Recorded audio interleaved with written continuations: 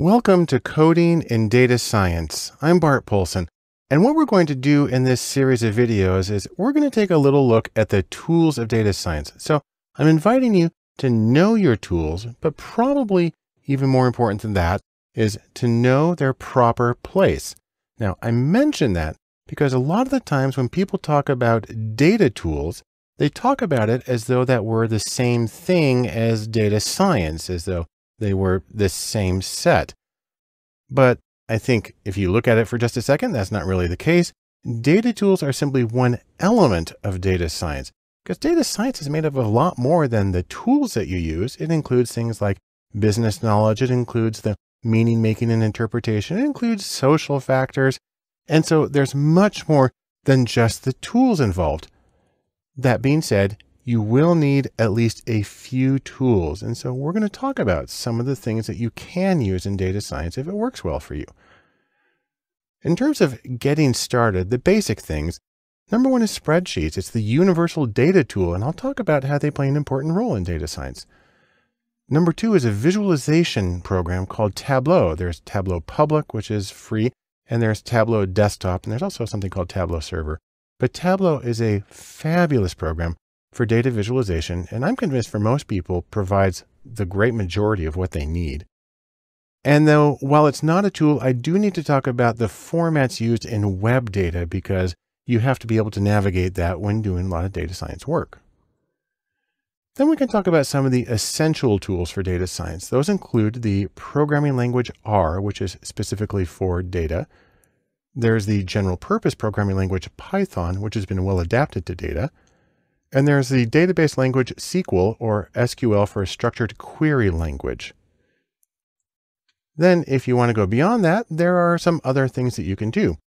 There are the general purpose programming languages C, C++, and Java, which are very frequently used to form the foundation of data science, and sort of high-level production code is going to rely on those as well. There's the command line interface language, Bash, which is very common as a very quick tool for manipulating data. And then there's the sort of wildcard, supercharged regular expressions, or Regex. We'll talk about all of these in separate courses. But as you consider all the tools that you can use, don't forget the 80-20 rule, also known as the Pareto principle. And the idea here is that you're going to get a lot of bang for your buck out of a small number of things. And I'm going to show you a little sample graph here. Imagine that you have 10 different tools, and we'll call them A through B. A does a lot for you, B does a little bit less, and it kind of tapers down to you've got a bunch of tools that do just a little bit of stuff that you need. Now, instead of looking at the individual effectiveness, look at the cumulative effectiveness. How much are you able to accomplish with a combination of tools? Well, the first one's right here at 60% where the tool started. Then you add on the 20% from B and it goes up, and then you add on C and D, and you add up little smaller pieces. And by the time you get to the end, you've got 100% of effectiveness from your 10 tools combined. The important thing about this is you only have to go to the second tool. That's 2 out of 10. So that's B, that's 20% of your tools. And in this made up example, you've got 80% of your output. So 80% of the output from 20% of the tools. That's a fictional example of the Pareto principle, but I find in real life it tends to work something approximately like that. And so you don't necessarily have to learn everything, and you don't have to learn how to do everything in everything. Instead, you want to focus on the tools that will be most productive, and specifically most productive for you.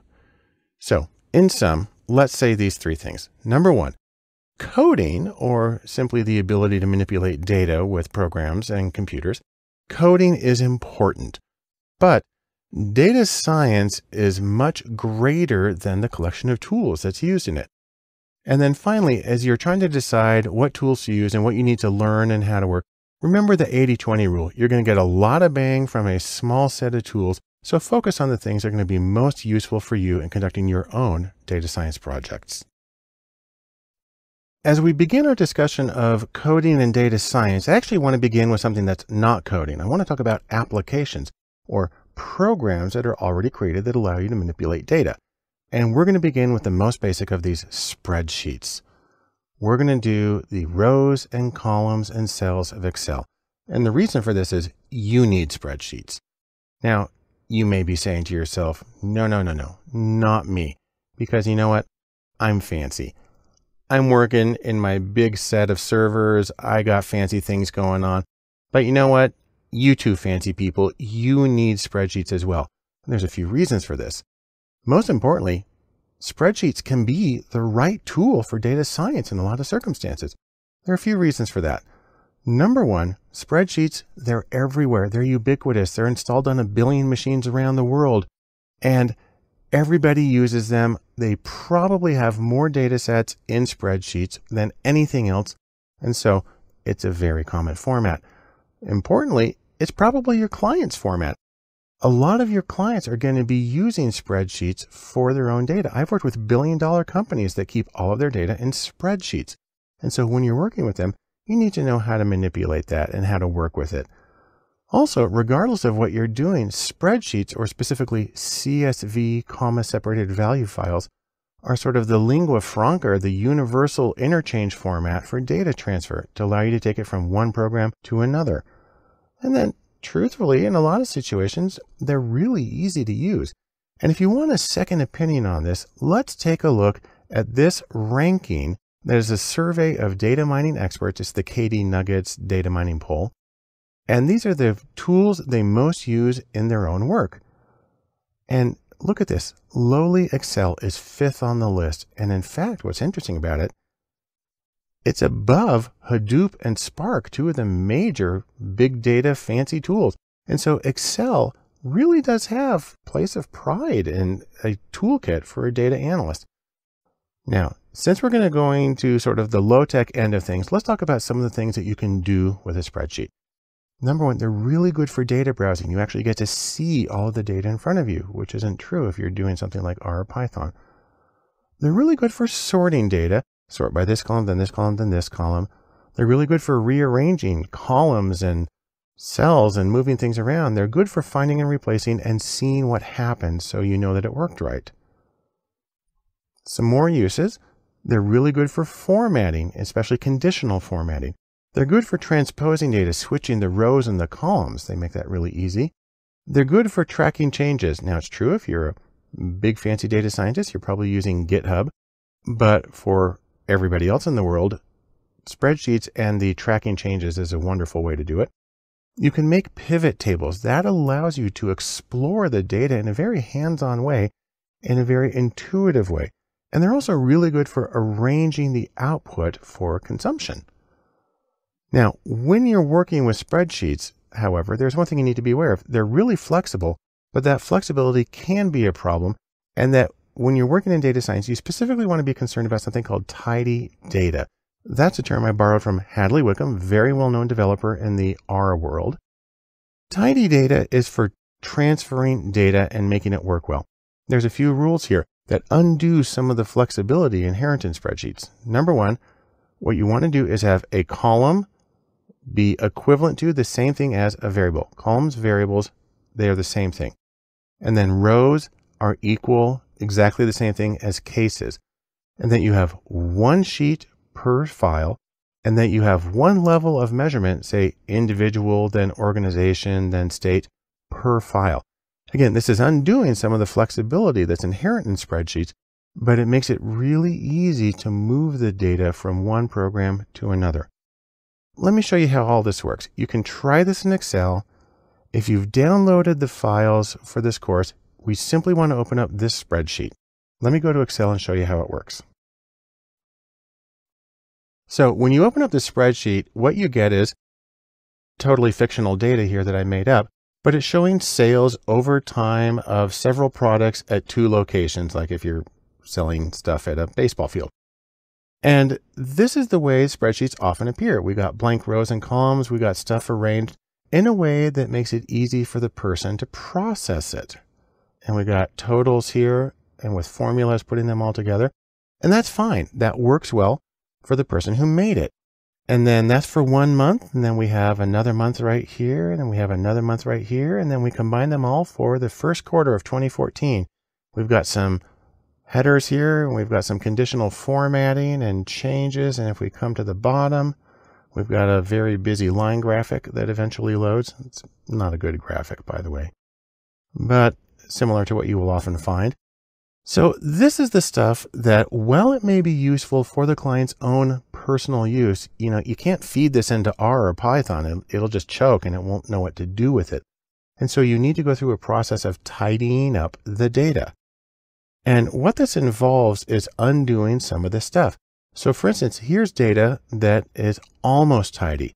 Here we have a single column for the date, a single column for the day, a column for the site.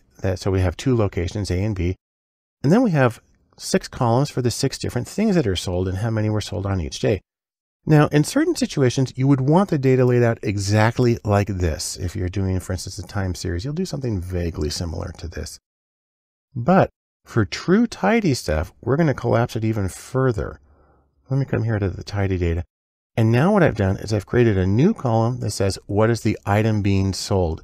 And so, by the way, what this means is that we've got a really long data set now. It's got over 1,000 rows. Come back up to the top here. But what that shows you is that now it's in a format that's really easy to import from one program to another. That makes it tidy, and you can remanipulate it however you want once you get to each of those. So let's sum up our little presentation here in a few lines. Number 1, no matter who you are, no matter what you're doing in data science, you need spreadsheets. And the reason for that is that spreadsheets are often the right tool for data science. Keep one thing in mind though, and that is, as you're moving back and forth from one language to another, tidy data or well-formatted data is going to be important for exporting data into your analytical programmer language of choice. As we move through coding and data science, and specifically the applications that can be used, there's one that stands out for me more than almost anything else, and that's Tableau and Tableau Public. Now, if you're not familiar with these are visualization programs. The idea here is that when you have data, the most important thing you can do is to first look and see what you have and work with it from there. And in fact, I'm convinced that for many organizations, Tableau might be all that they really need. It will give them the level of insight that they need to work constructively with data. So let's take a quick look by going to tableau.com. Now there are a few different versions of Tableau. Right here we have Tableau Desktop and Tableau Server, and these are the paid versions of Tableau. They actually cost a lot of money, unless you work for a nonprofit organization, in which case you can get them for free, which is a beautiful thing. What we're usually looking for, however, is not this paid version, but we're looking for something called Tableau Public. And if you come in here and go to Products, and we've got these 3 paid ones, come over here to Tableau Public. And we click on that, it brings us to this page. It's public.tableau.com. And this is the one that has what we want. It's a free version of Tableau with one major caveat. You don't save files locally to your computer, which is why I didn't give you a file to open. Instead, it saves them to the web in a public form. So if you're willing to trade privacy, you can get an immensely powerful application for data visualization. That's a catch for a lot of people, which is why people are willing to pay a lot of money for the desktop version. And again, if you work for a nonprofit, you can get the desktop version for free. But I'm going to show you how things work in Tableau Public. So that's something that you can work with personally. The first thing you want to do is you want to download it. And so you put in your email address, you download, it's going to know what you're on. It's a pretty big download. And once it's downloaded, you can install it and open up the application. And here I am in Tableau Public right here. This is the blank version. By the way, you also need to create an account with Tableau in order to save your stuff online and to see it. We'll show you what that looks like. But you're presented with a blank thing right here. And the first thing you need to do is you need to bring in some data.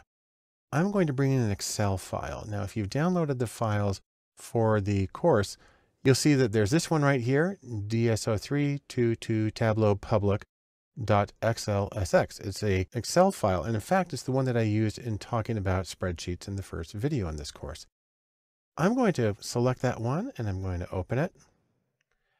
And a lot of programs don't like bringing in Excel because it's got all the worksheets and all the weirdness in it. This one works better with it. But what I'm going to do is I'm going to take the tidy data.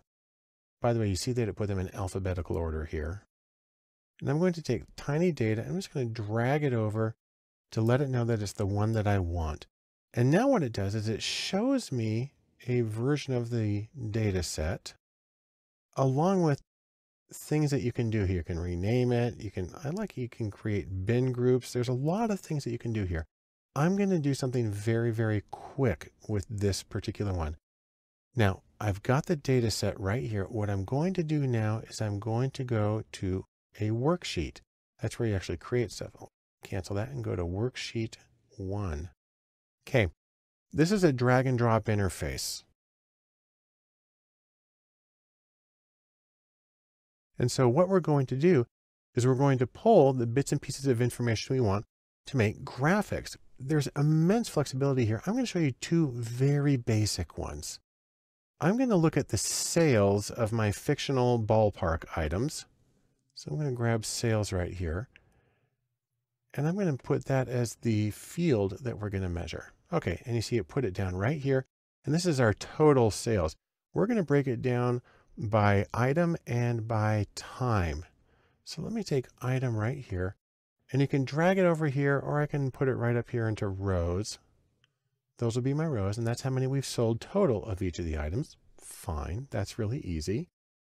And then let's take date, and we'll put that here in columns to spread it across. Now, by default, it's doing it by year. I don't want to do that. I only have 3 months of data. And so what I can do is I can click right here, and I can choose a different time frame. I can go to quarter, but that's not going to help because I only have 1 quarter's worth of data. That's 3 months. I'm going to come down to week. Actually, let me go to day. If I do day, you see it gets enormously complicated, so that's no good. So I'm going to back up to week. And I've got a lot of numbers there, but what I want is a graph. And so to get that, I'm going to come over here and click on this and tell it that I want a graph. And so we're seeing the information, except it lost item. So I'm going to bring item and I'm going to put it back up into this graph to say this is a row for the data. And now I've got rows for sales by week for each of my items. That's great. I want to break it down one more by putting in the site, the place that it's sold. And so I'm going to grab that and I'm going to put it right over here. And now you see I've got it broken down by the item that is sold and the different sites. And I'm going to color the sites. And all I got to do to that is I'm going to grab site and drag it onto color. Now I've got 2 different colors for my sites. And this makes it a lot easier to tell what's going on. And in fact, there's some other cool stuff you can do. One of the things I'm going to do is I can come over here to analytics and I can tell it, for instance, to put an average line through everything. So I'll just drag this over here and say, now we have the average for each line. That's good. And I can even do forecasting. Let me get a little bit of a forecast right here. I'll drag this on. And if you go over here, I can get this out of the way for a second. Now I have a forecast for the next few weeks. And that's a really convenient, quick and easy thing. And again, for some organizations, that might be all that they really need. And so what I'm showing you here is the absolute basic operation of Tableau, which allows you to do an incredible range of visualizations and manipulate the data and create interactive dashboards. There's so much to it, and we'll show that in another course. But for right now, I want to show you one last thing about Tableau Public, and that is saving the files. So now when I come here and save it, it's going to ask me to sign into Tableau Public. Now I sign in, and it asks me how I want to save this. Same name as the video. There we go, and I'm going to hit save.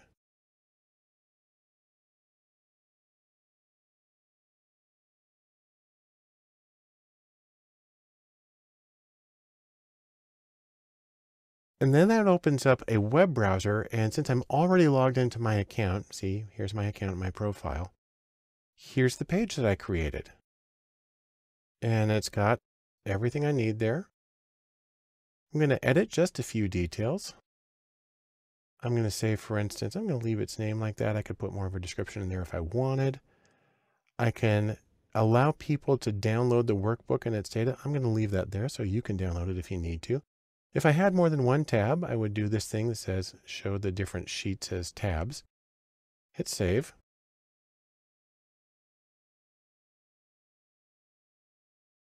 And there's my data set. And also, it's published online and people can now find it.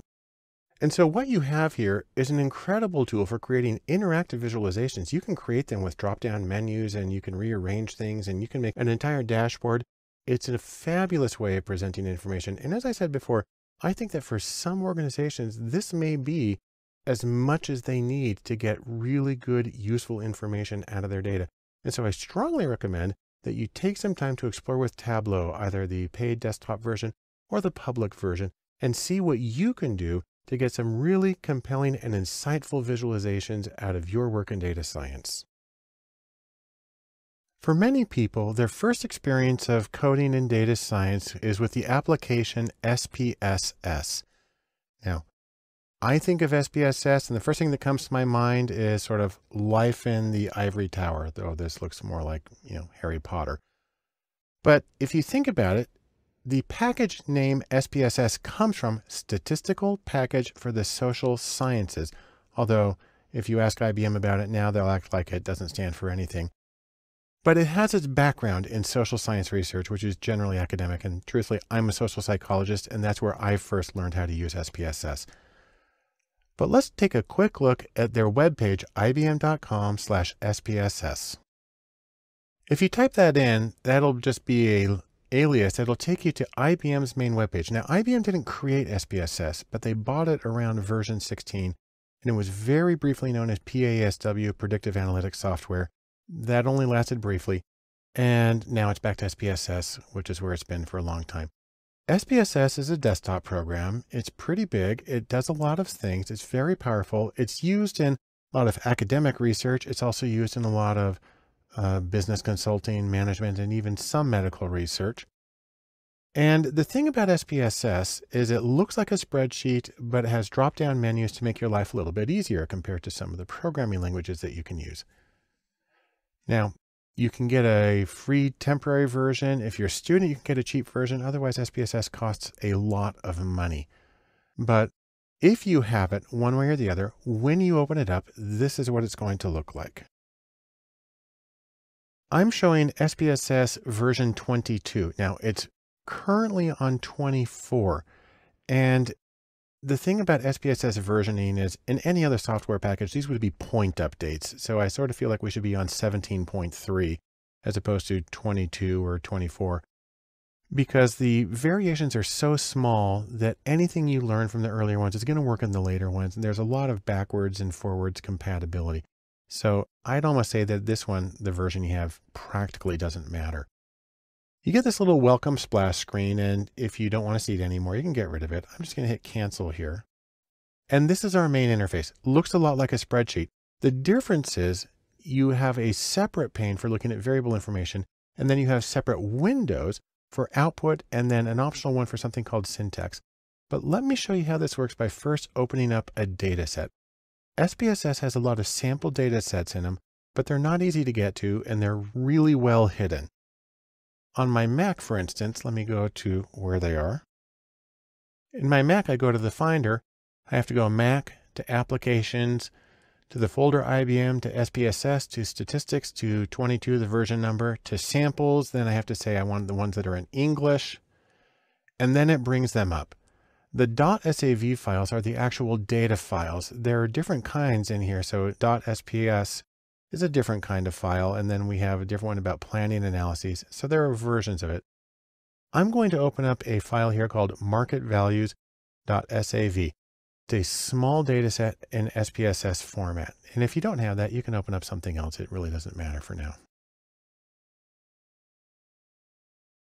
By the way, in case you haven't noticed, SPSS tends to be really, really slow when it opens. It also, despite being at version 24, tends to be kind of buggy and crashes. And so when you work with SPSS, you want to get in the habit of saving your work constantly. and also being patient when it's time to open the program.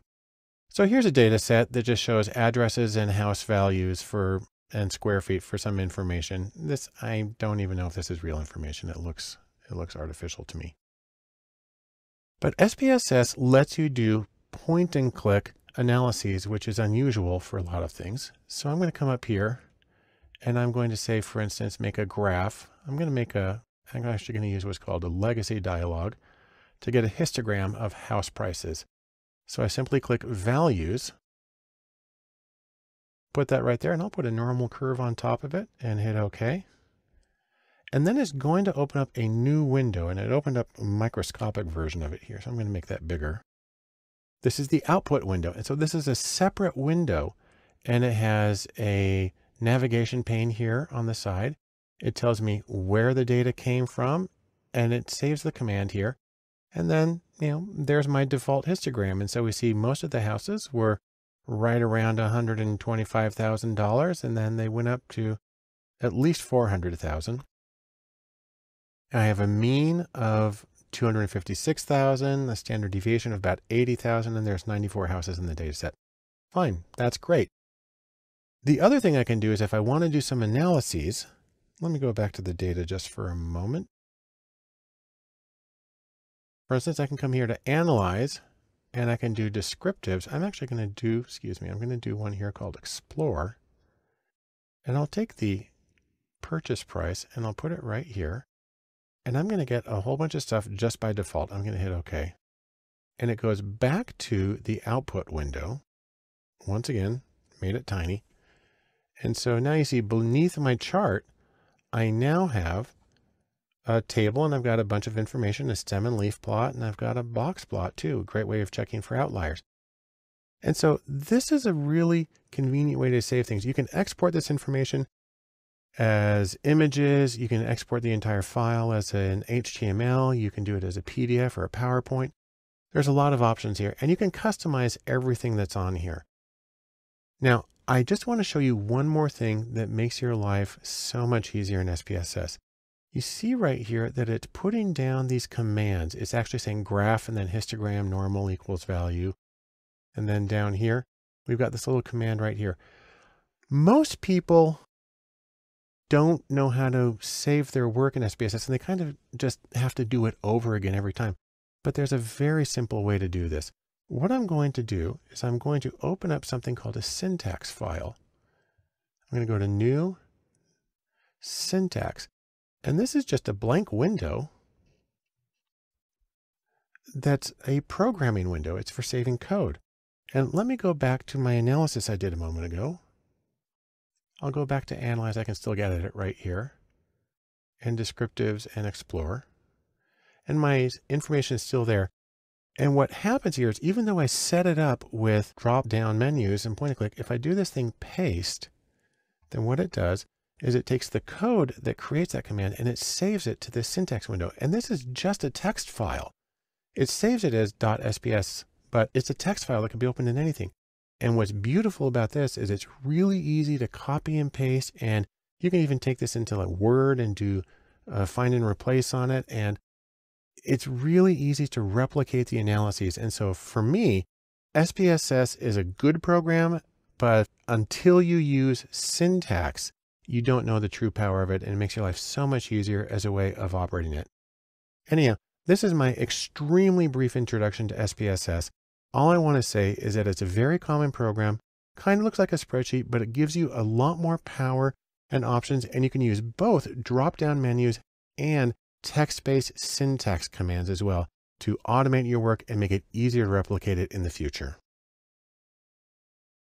I want to take a look at one more application for coding in data science that's called JASP.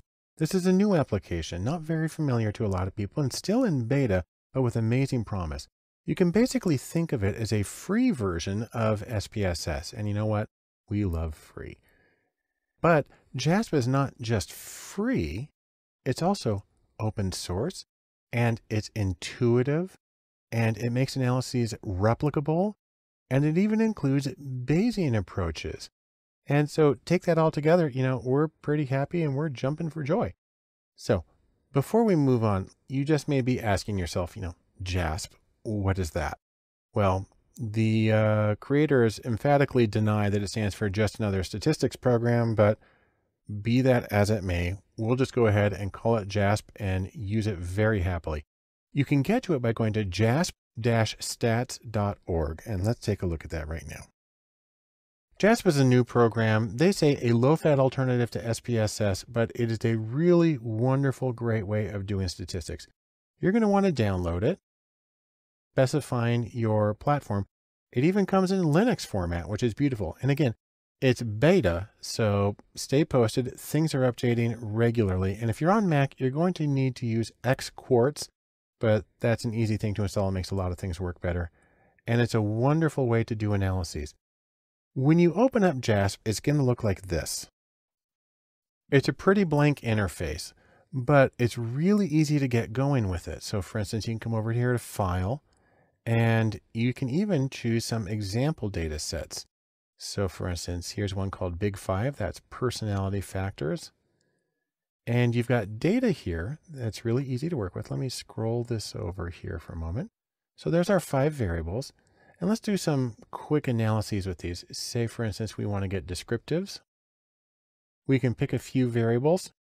Now, if you're familiar with SPSS, the layout feels very much the same, and the output looks a lot the same.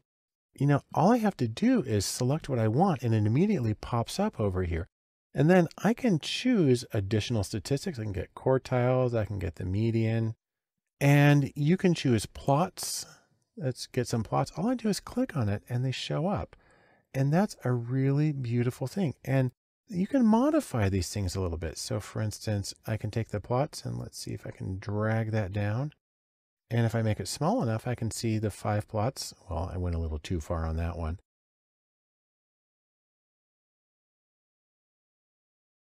Anyhow, you can do a lot of things here, and I can hide this. I can collapse that. And I can go on and do other analyses. Now, what's really neat, though, is when you navigate away from it. So I just clicked in the blank area of the results pane. We're back to the data here. But if I click on one of these tables, like this one right here, it immediately brings up the commands that produced it. And I can just modify it some more if I want. Say I want skewness and kurtosis. Boom, they're in there.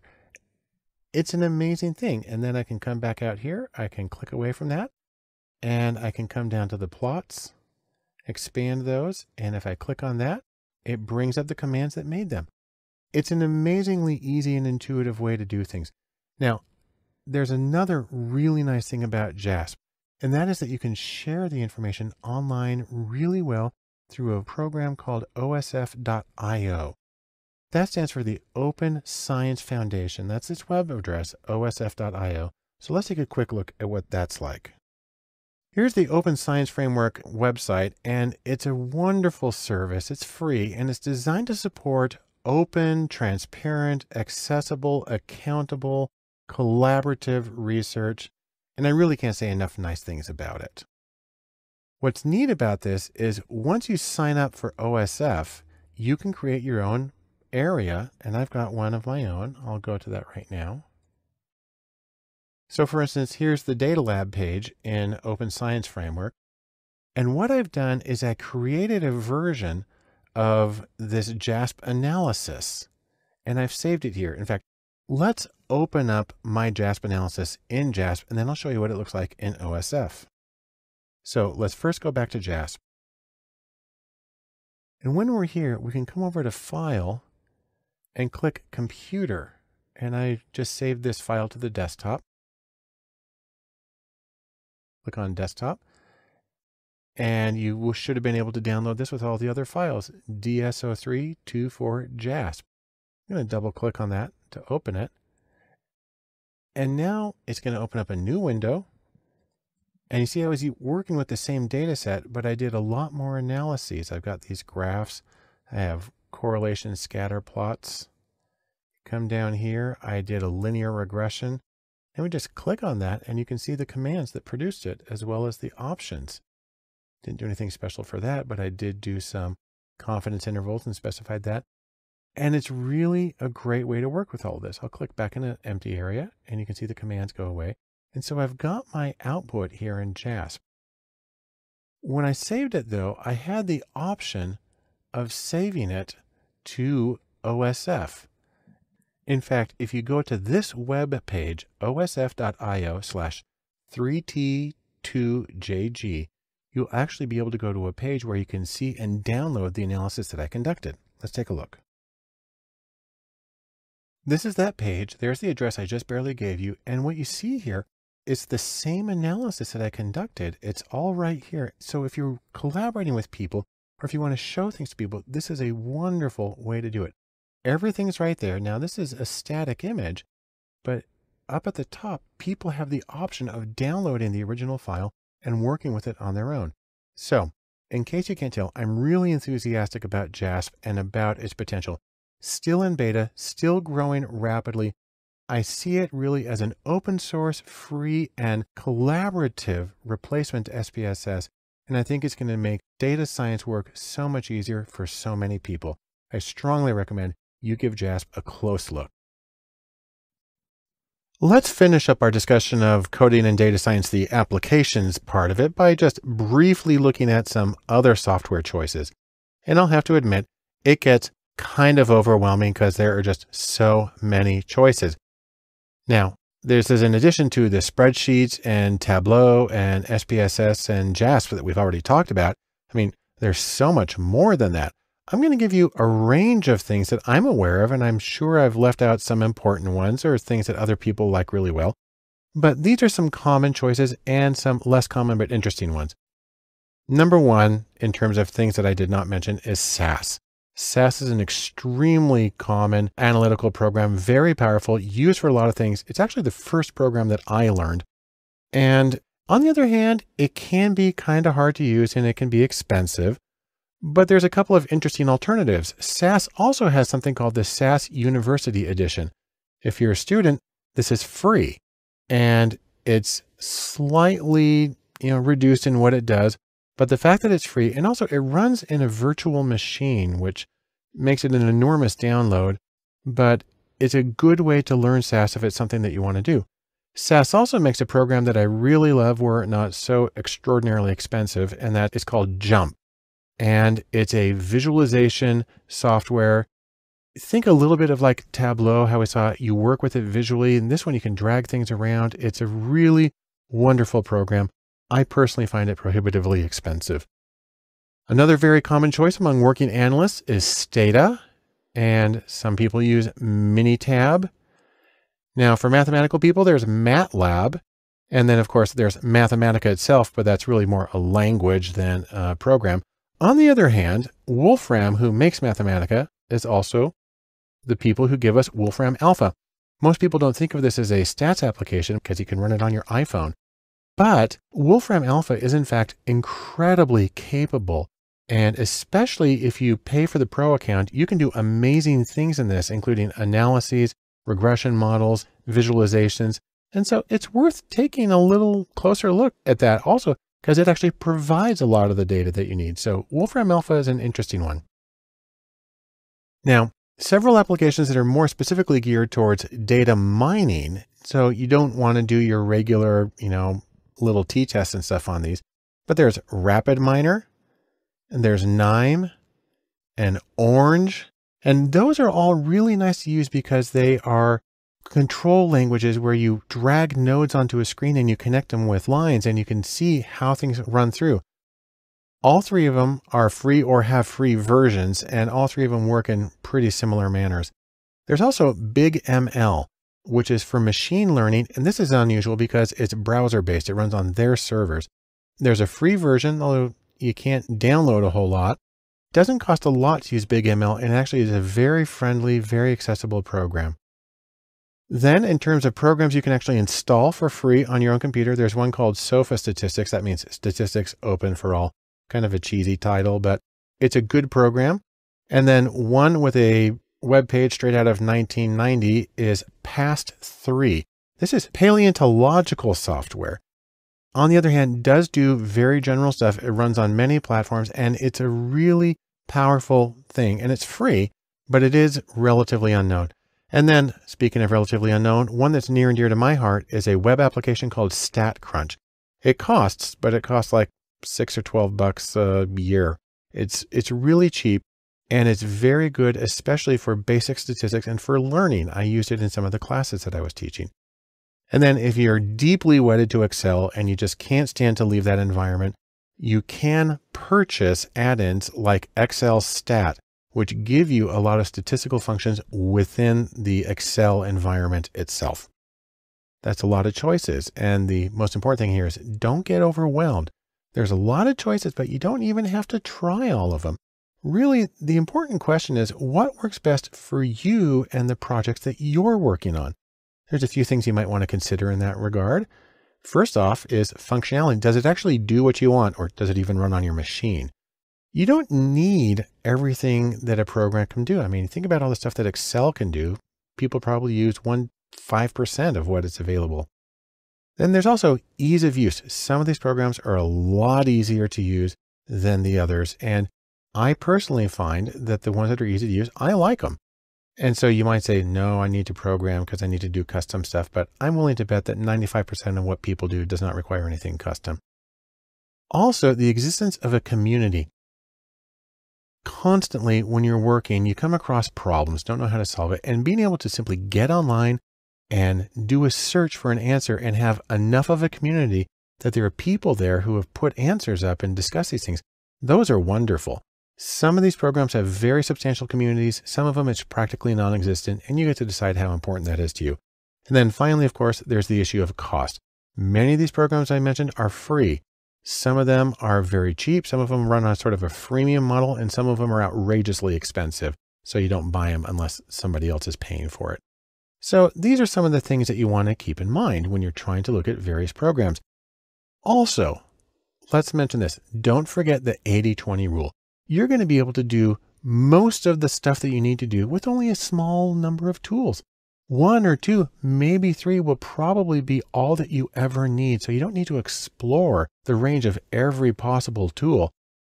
Find something that does what you need, find something you're comfortable with, and really try to extract as much value as you can out of that. So in sum, in our discussion of available applications for coding and data science, first, remember, applications are tools. They don't drive you, you use them. And that your goals are what drive the choice of your applications and the way that you do it. And the single most important thing is to remember what works for you may work well for somebody else. If you're not comfortable with it, if it's not the questions you address, then it's more important to think about what works for you and the projects that you're working on as you make your own choices for tools for working in data science. When you're coding in data science, one of the most important things you can do is be able to work with web data.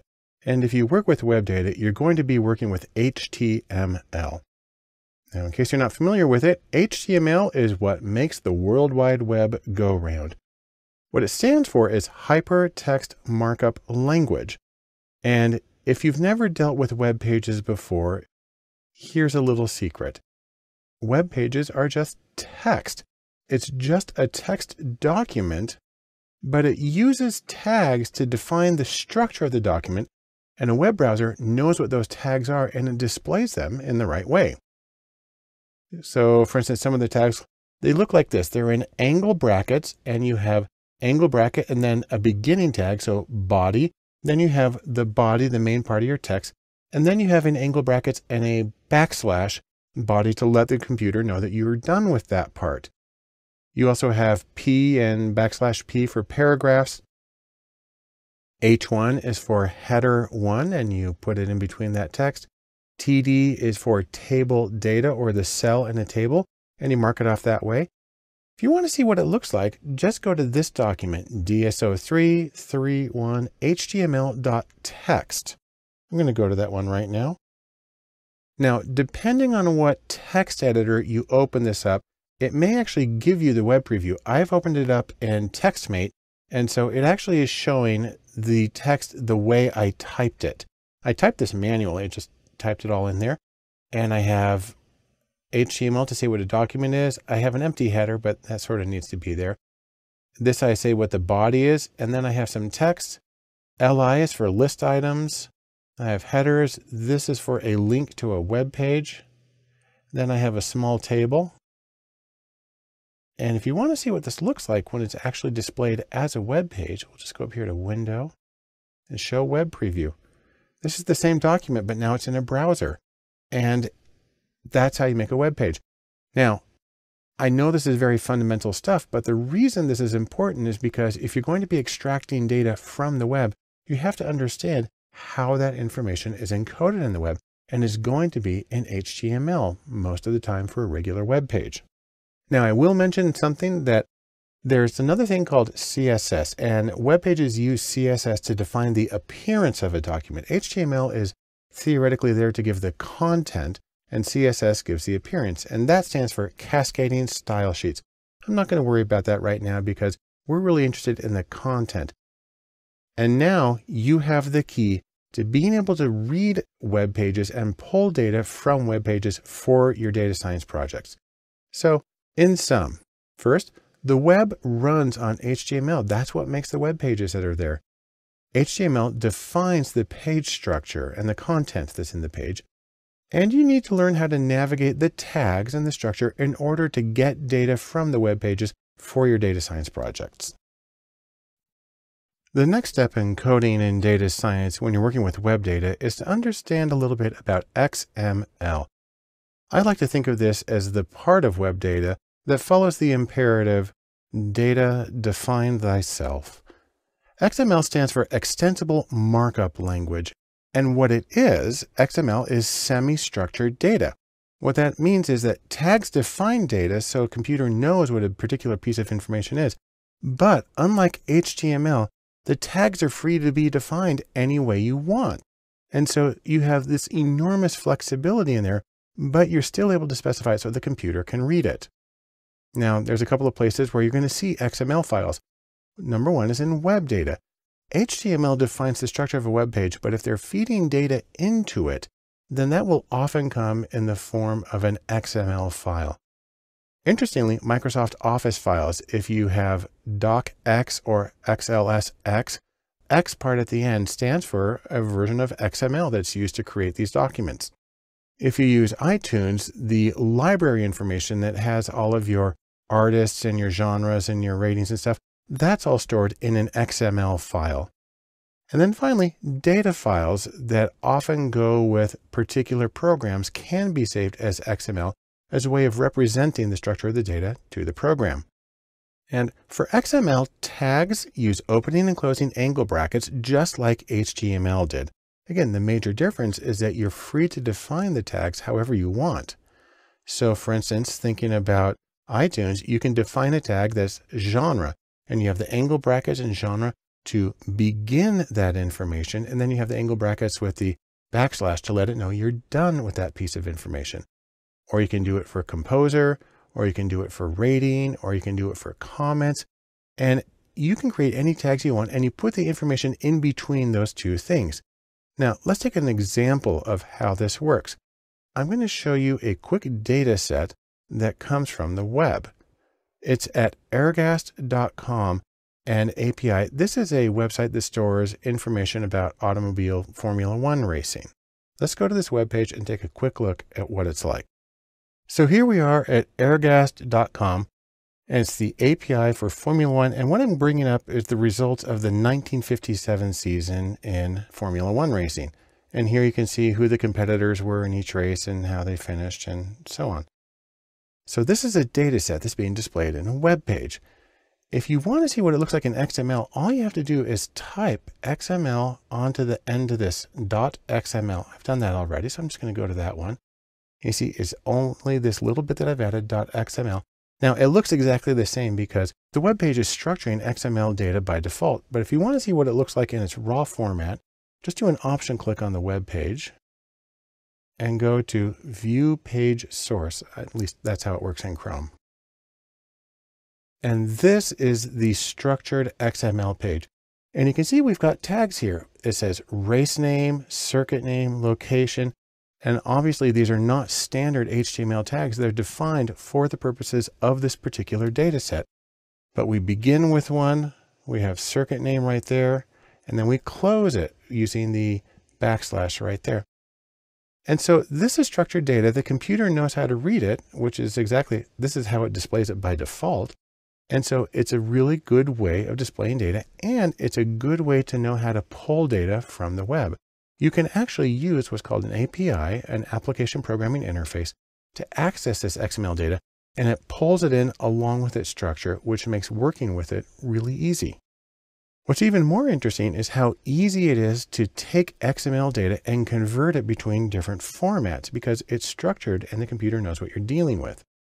So for example 1, it's really easy to convert XML to CSV or comma separated value files. That's the spreadsheet format because it knows exactly what the headings are and what piece of information goes in each column. Example 2, it's really easy to convert HTML documents to XML because you can think of HTML with its restricted set of tags as sort of a subset of the much freer XML. And 3, you can convert CSV or your spreadsheet comma separated value to XML and vice versa. You can bounce them all back and forth because the structure is made clear to the programs that you're working with. So in sum, here's what we can say. Number 1, XML is semi-structured data. What that means is it has tags to tell the computer what the piece of information is, but you can make the tags whatever you want them to be.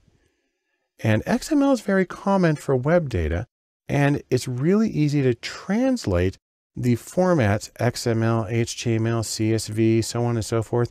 It's really easy to translate them back and forth, which gives you a lot of flexibility in manipulating data so you can get into the format you need for your own analysis. The last thing I want to mention about coding in data science and web data is something called JSON. And I like to think of it as a version of smaller is better. Now, what JSON stands for is JavaScript Object Notation, although JavaScript is supposed to be one word. And what it is that like XML, JSON is semi-structured data.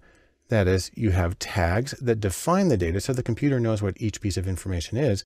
But like XML, the tags can vary freely. And so there's a lot in common between XML and JSON. So XML is a markup language. That's what the ML stands for. And that gives meaning to the text. It lets the computer know what each piece of information is. Also, XML allows you to make comments in the document, and it allows you to put metadata in the tags. You can actually put some information there in the angle brackets to provide additional context. JSON, on the other hand, is specifically designed for data interchange. And so it's got that special focus. And the structured JSON corresponds with data structures. You know, it directly represents objects and arrays and numbers and strings and booleans. And that works really well with the programs that you use to analyze data. Also, JSON is typically shorter than XML because it does not require the closing tags. Now, there are ways to do that with XML, but that's not typically how it's done. As a result of these differences, JSON is basically taking XML's place in web data. XML still exists, still used for a lot of things, but JSON is slowly replacing it. And we'll take a look at the comparison between the three by going back to the example we used in XML. This is data about Formula One car races in 1957 from airgas.com. And so you can just go to the first web page here, and then we'll navigate to the others from that. So this is the general page. This is if you just type in without the .xml or .json or anything. So it's a table of information about races in 1957. And we saw earlier that if you add just .xml to the end of this, it looks exactly the same. That's because this browser is displaying XML properly by default. But if you were to right click on it and go to view page source, you would get this instead. And you can see the structure. This is still XML. And so everything has an opening tag and a closing tag and some extra information in there. But if you type in .json, what you really get is this jumbled mess. Now, that's unfortunate because there is a lot of structure to this. So what I'm going to do is I'm actually going to copy all of this data. And then I'm going to go to a little web page. There's a lot of things you can do here. And it's a cute phrase. It's called JSON Pretty Print. And that is make it look structured so it's easier to read. I just paste that in there. and hit pretty print JSON. And now you can see the hierarchical structure of the data. The interesting thing is that the JSON tags only have tags at the beginning. So it says series in quotes and then a colon, and then it gives the piece of information in quotes and a comma, and it moves on to the next one. And this is a lot more similar to the way that data would be represented in something like R or Python. And so it's also more compact. Again, there's things you can do with XML, but this is one of the reasons that JSON is generally becoming preferred as a data carrier for websites. And as you might have guessed, it's really easy to convert between the formats. It's easy to convert between XML, JSON, CSV, etc. And so you can get a web page where you just paste one version in and you get the other version out. There are some differences, but for the vast majority of situations, they're just kind of interchangeable. So in sum, what do we get from this? Like XML, JSON is semi-structured data, where there are tags that say what the information is, but you can define the tags however you want. And JSON is specifically designed for data interchange. And because it reflects the structure of the data in the programs, that makes it really easy. And then also, because it's relatively compact, JSON is replacing gradually XML on the web as a container for data on web pages. If we're going to talk about coding in data science and the languages that are used, then first and foremost is R. The reason for that is, according to many standards, R is the language of data and data science. For example, take a look at this chart. This is a ranking based on a survey of data mining experts of the software that they use in doing their work. And R is right there at the top. R is first. And in fact, that's important because there's Python, which is usually taken hand in hand with R for data science. But R sees 50% more use than Python does, at least in this particular list. Now, there's a few reasons for that popularity. Number one, R is free and it's open source, both of which make things very easy. Second, R is specially developed for vector operations. That means it's able to go through an entire list of data without having to write for loops to go through it. If you've ever had to write for loops, then you know that that would be kind of disastrous having to do that with data analysis. Next, R has a fabulous community behind it. It's very easy to get help on things with R. You Google it, you're going to end up in a place where you're going to be able to find good examples of what you need. And probably most importantly, R is very capable on its own, but there are 7,000 packages, actually it's many more than that, 7,000 packages that add capabilities to R. Essentially, it can do anything. Now, when you're working with R, you actually have a choice of interfaces. That is, how do you actually do the coding and how do you get your results? R comes with its own IDE or interactive development environment. You can do that, or if you're on a Mac or a Linux, you can actually do R through the terminal, through command line. If you've installed R, you just type R and it starts up. There's also a very popular development environment called RStudio, and that's actually the one that I use and I'll be using for all my examples. But another new competitor is Jupyter, which is very commonly used for Python. Is what I use for examples there. It works in a browser window, even though it's locally installed. And RStudio and Jupyter, there's pluses and minuses to each one of them. I'll mention them as we get to them. But no matter what interface you use, R's command line, you are typing lines of code in order to get the commands. Some people get really scared about that, but really there's some advantages to that in terms of the replicability and really the accessibility, the transparency of your commands. So for instance, here's a short example of some commands in R. You can enter them into what's called the console, and that's just like one line at a time. That's called an interactive way. Or you can save scripts and run bits and pieces of them selectively. That makes your life a lot easier. No matter how you do it, if you're familiar with programming in other languages, then you're going to find that R is a little weird. It has an idiosyncratic model. It makes sense once you get used to it, but it is a different approach. And so it does take some adaptation if you're accustomed to programming in other languages. Now, once you do your programming and get your output, what you're going to get is graphs in a separate window. You're going to get text and numbers, numerical output in the console. And no matter what you get, you can save the output to files. So that makes it portable. You can do it in other environments. But most importantly, I like to think of this. Here's our box of chocolates where you never know what you're going to get. The beauty of R is in the packages that are available to expand its capabilities. Now, there are two sources of packages for R. One goes by the name of CRAN, and that stands for the Comprehensive R Archive Network. And that's at cran.rstudio.com. And what that does is it takes these 7,000 or so different packages that are available, and it organizes them in topics that they call task views. And for each one, if they've done their homework, you have data sets that come along with that package. You have a manual in PDF format, and you can even have vignettes where they run through examples of how to do it. Another interface is called Crantastic, and the exclamation point is part of the title. That's at crantastic.org. And what this is an alternative interface that links to CRAN. So if you find something like in Crantastic and you click on the link, it's going to open in CRAN. But the nice thing about Crantastic is it shows the popularity of packages, and it also shows how recently they were updated. And that can be a nice way of knowing that you're getting sort of the latest and greatest. Now, from this very abstract presentation, we can say a few things about R. Number one, according to many, R is the language of data science. And it's a command line interface. You're typing lines of code. So that gives it both a strength and it's a challenge for some people.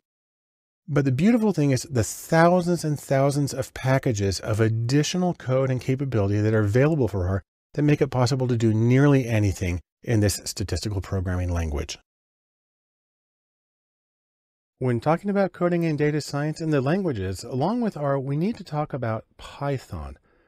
Now, Python, the snakes, is a general purpose program that can do it all, and that's its beauty. If we go back to this survey of the software used by data mining experts, you see that Python's there. It's number 3 on the list. And what's significant about that is on this list, Python is the only general purpose programming language. It's the only one that can theoretically be used to develop any kind of application that you want. That gives it some special power compared to all these others, most of which are very specific to data science work. So the nice things about Python are, number one, it's general purpose. It's also really easy to use. And if you have a Macintosh or a Linux computer, Python is built into it.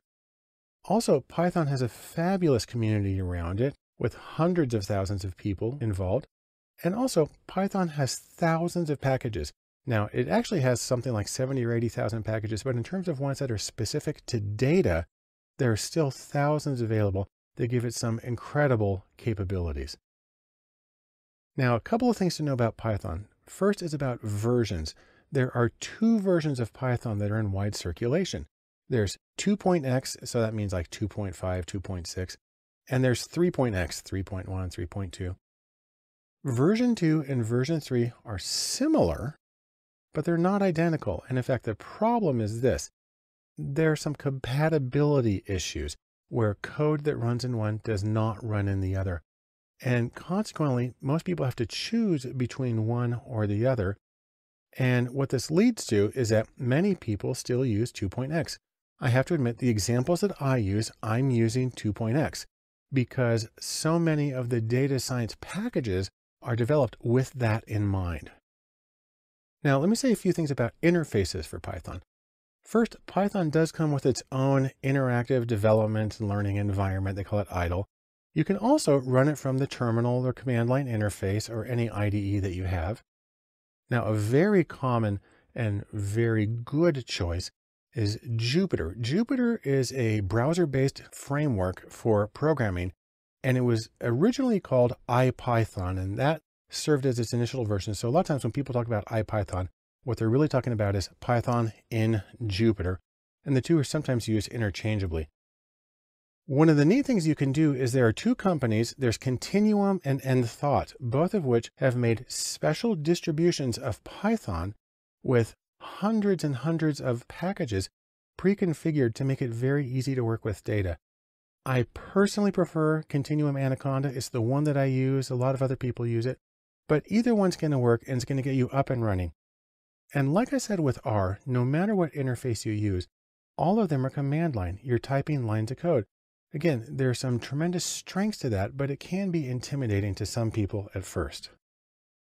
In terms of the actual commands of Python, you have some examples here on the side. The important thing to remember is that it's a text interface. On the other hand, Python is familiar to millions of coders because it's very often a first programming language that people learn to do general purpose programming. And there are a lot of very simple adaptations for data that make it very powerful for data science work. So let me say something else again. Data science loves Jupyter, and Jupyter is the browser-based framework. It's a local installation, but you access it through a web browser that makes it possible to really do some excellent work in data science. There's a few reasons for this. When you're working in Jupyter, you get text output, and you can use what's called Markdown as a way of formatting documents. You can get inline graphics where the graphics just show up directly beneath the code that you did it. Also, it's really easy to organize and present and to share analyses that are done in Jupyter, which makes it a strong contender for your choices in how you do data science programming. Another one of the beautiful things about Python, like R, is that there are thousands of packages available. In Python, there's one main repository. It goes by the name PyPy, which is for the Python Package Index. Right here, it says there's over 80,000 packages, and 7,000 or 8,000 of those are for data-specific purposes. Now, some of the packages that you'll get to be very familiar with are NumPy and SciPy, which are for scientific computing in general. Matplotlib and a development of it called Seaborn are for data visualization and graphics. Pandas is the main package for doing statistical analysis. And for machine learning, almost nothing beats scikit-learn. And when I go through hands-on examples in Python, I will be using all of these as a way of demonstrating the power of the program for working with data. So, in sum, we can say a few things. Number one, Python is a very popular program, familiar to millions of people, and that makes it a good choice. Second, of all the languages we use for data science on a frequent basis, this is the only one that's general purpose, which means it can be used for a lot of things other than processing data. And it gets its power, like R does, from having thousands of contributed packages, which greatly expand its capabilities, especially in terms of doing data science work. A choice for coding in data science, one of the languages that may not come immediately to mind when they think data science, is SQL or SQL. And SQL is the language of databases. And we think, why do we want to work in SQL? Well, to paraphrase the famous bank robber Willie Sutton, who apparently explained why he robbed banks and said, because that's where the money is.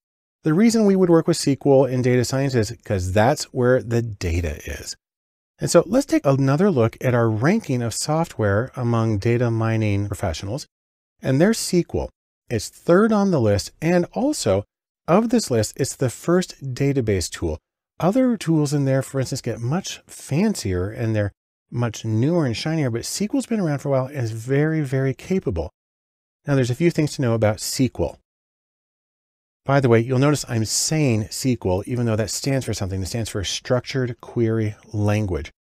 SQL is a language. It's not an application. There's not a program SQL. It's a language that can be used in different applications. Primarily, SQL is designed for what are called relational databases. And those are special ways of storing structured data that you can pull in, you can put things together, you can join them in special ways, you can get some summary statistics.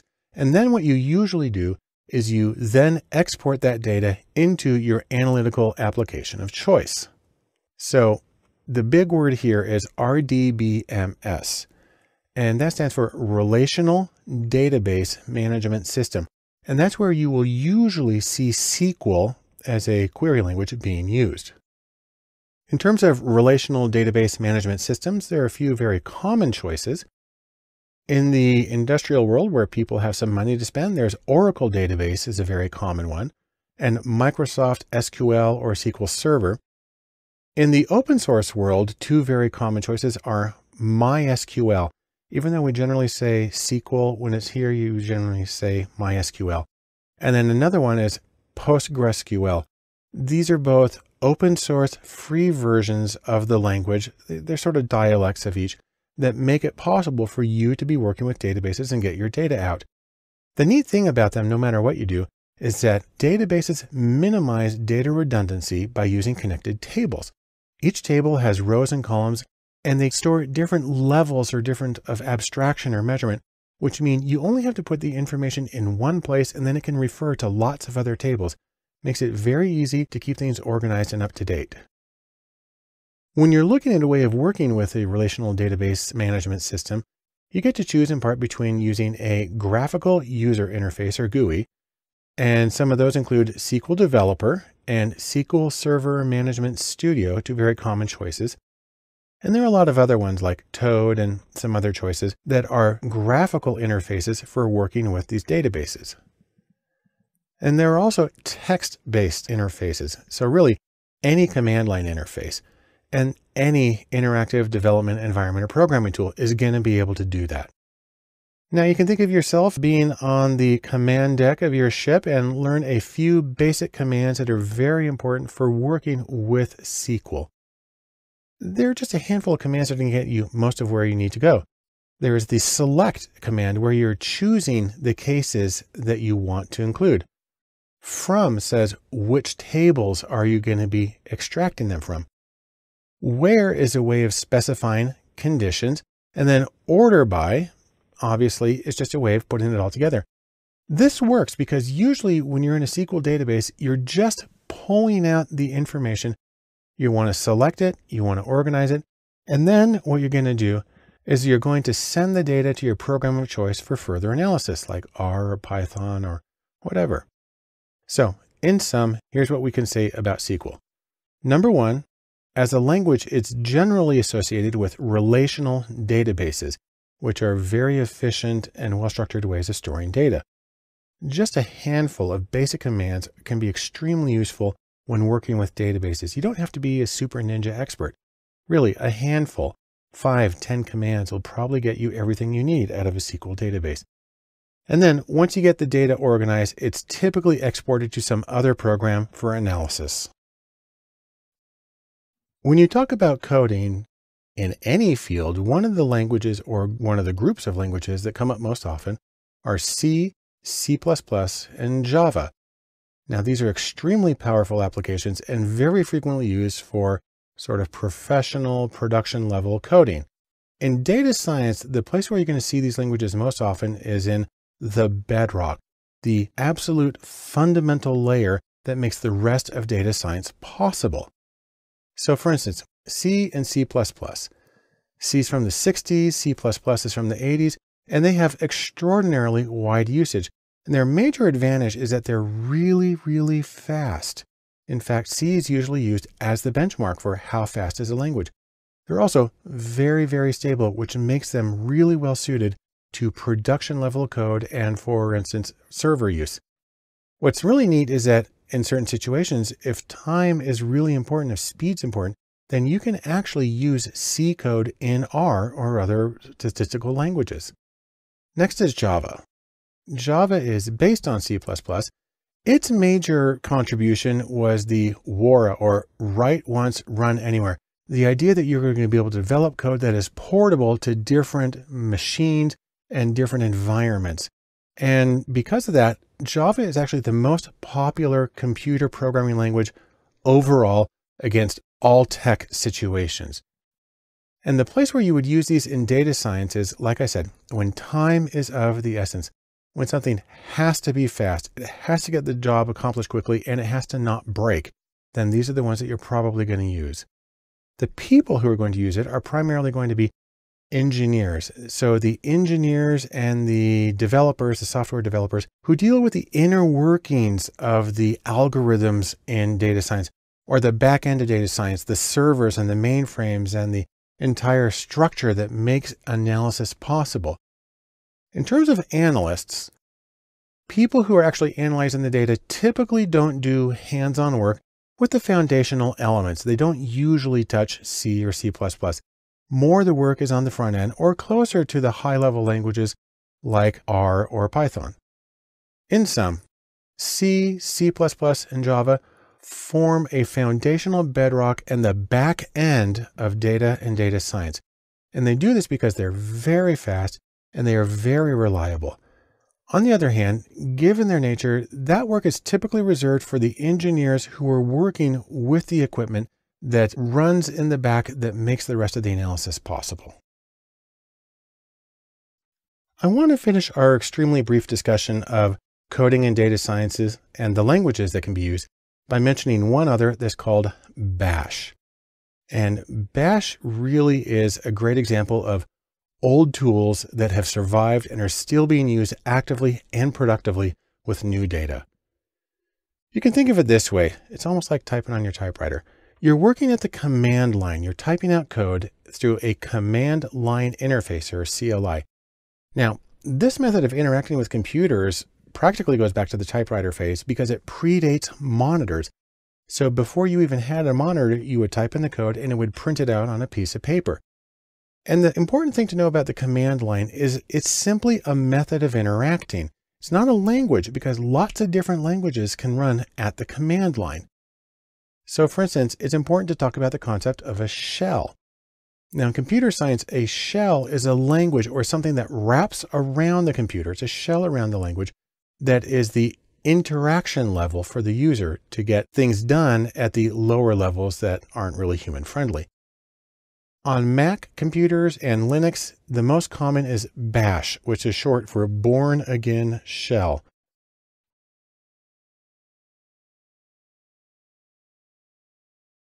On Windows computers, the most common version is PowerShell. But whatever you do, there actually are a lot of choices. There's the Bourne shell, there's the C shell, which is why I have a C shell right here. The Z shell, there's Fish for a friendly interactive shell, and a whole bunch of other choices. But Bash is the most common on Mac and Linux, and PowerShell is the most common on Windows as a method of interacting with the computer at the command line level. Now there's a few things you need to know about this. First, you have a prompt of some kind. In Bash, it's a $sign. And that just means type your command here. Then the other thing is you type one line at a time.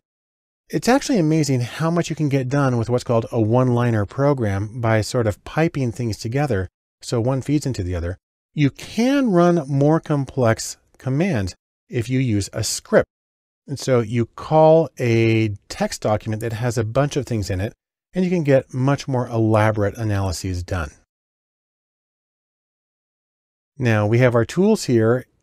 In Bash, we talk about utilities. And what these are specific programs that accomplish specific tools. Bash really thrives on do one thing and do it very well. There are two general categories of utilities for Bash. Number one is the built-ins. These are the ones that come installed with it. And so you're able to use them at any time by simply calling in their name. Some of the most common ones are cat, which is for catenate, and that's to put information together.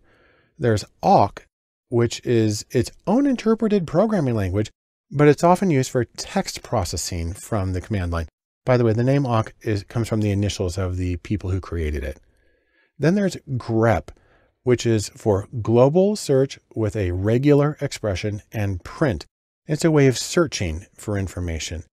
And then there's sed, which stands for stream editor. And its main use is to transform text. You can do an enormous amount with just these four utilities. A few more are head and tail that display the first or last 10 lines of a document. Sort and unique, which sort and count the number of unique answers in a document. WC, which is for word count. And printf, which formats the output that you get in your console. And while you can get a huge amount of work done with just this small number of built-in utilities, there are also a wide range of installables or other command line utilities that you can add to Bash or to whatever program you're using. So for instance, some really good ones that have been recently developed are JQ, which is for pulling in JSON or JavaScript object notation data from the web. And then there's JSON to CSV, which is a way of converting JSON to CSV format, which is what a lot of statistical programs are going to be happier with. There's Rio, which allows you to run a wide range of commands from the statistical programming language R in the command line as part of Bash. And then there's BigMLer. And this is a command line tool that allows you to access BigML's machine learning servers through the command line. Normally you do it through a web browser and it accesses their servers remote. It's an amazingly useful program, but to be able to just pull it up when you're in the command line is an enormous benefit. What's interesting is that even though you have all these opportunities, all these different utilities, you can do amazing things, and that there still is active development of utilities for the command line. So let's say this, in sum, despite being in one sense as old as the dinosaurs, the command line survives because it is extremely well evolved and well suited to its purpose of working with data. The utilities, both the built-in and the installables, are fast and they are easy. And generally they do one thing and they do it very, very well. And then surprisingly, there is an enormous amount of very active development of command line utilities for these purposes, especially with data science. One critical task when you're coding in data science is to be able to find the things that you're looking for.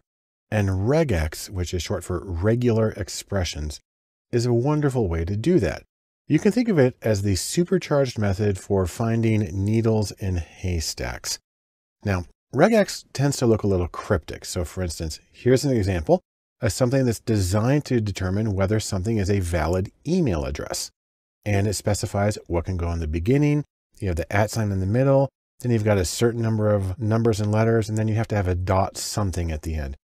And so this is a special kind of code for indicating what can go where.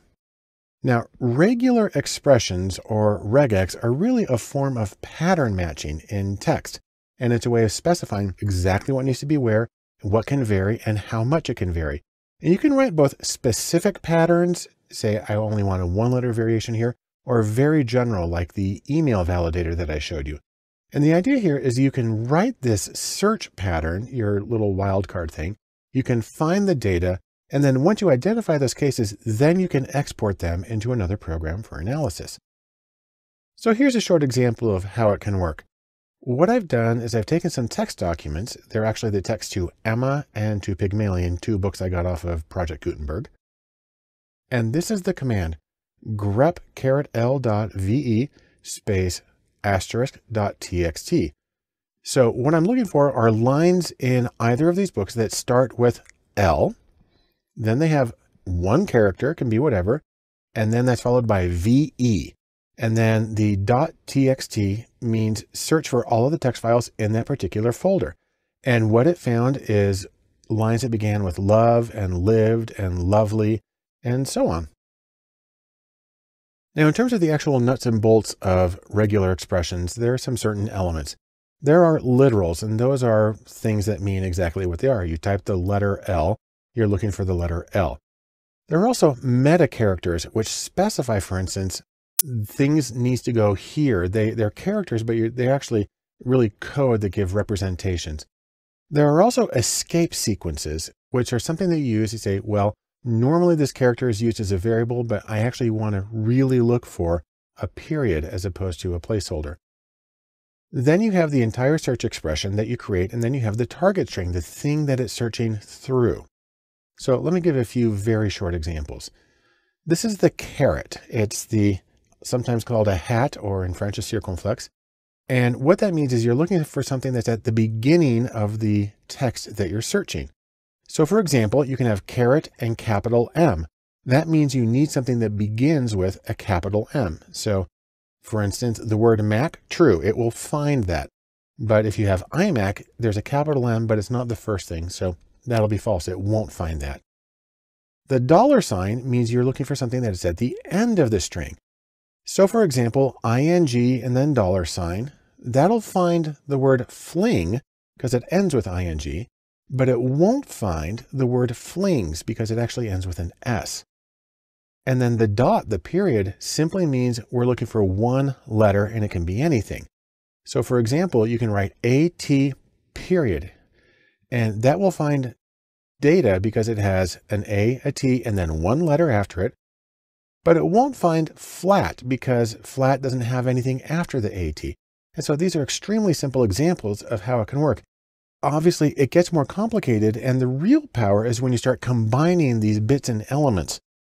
Now, one interesting thing about this is you can actually treat this as a game. I love this website. It's called Regex Golf, and it's at regex.alf.nu.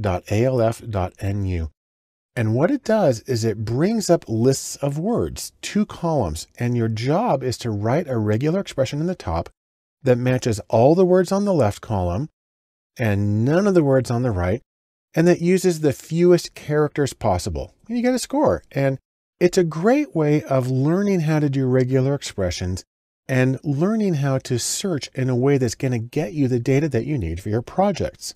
So, in sum, regex or regular expressions help you find the right data for your project. They're very powerful and they're very flexible.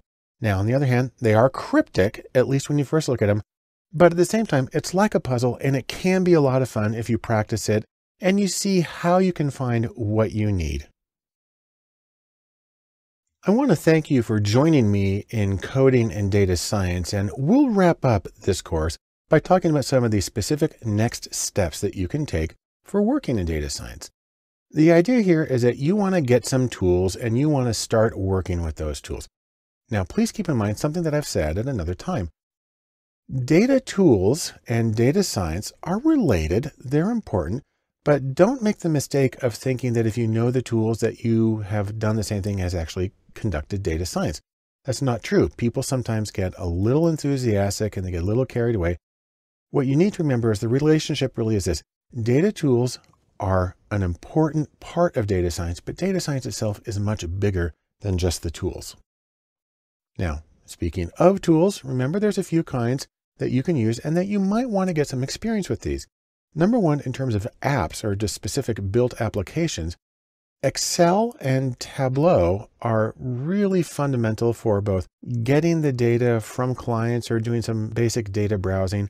And Tableau is really wonderful for interactive data visualization. I strongly recommend that you get very comfortable with both of those. In terms of code, it's a good idea to learn either R or Python, or ideally to learn both because you can use them hand in hand. In terms of utilities, it's a great idea to learn how to work with Bash, the command line utility, and to use regular expressions or regex. You can actually use those in lots and lots of programs, regular expressions. And so they can have a very wide application.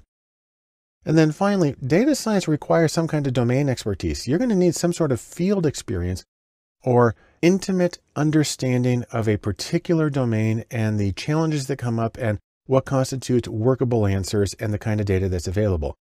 Now, as you go through all of this, you don't need to build this monstrous list of things. Remember, you don't need everything. You don't need every tool. You don't need every function. You don't need every approach. Instead, remember, get what's best for your needs and for your style. But no matter what you do, remember, tools are tools. They're a means to an end. Instead, you want to focus on the goal of your data science project, whatever it is. And I can tell you really, the goal is meaning, extracting meaning out of your data to make informed choices. In fact, I'll say a little more. The goal is always meaning. And so with that, I strongly encourage you, get some tools, get started in data science, and start finding meaning in the data that's around you.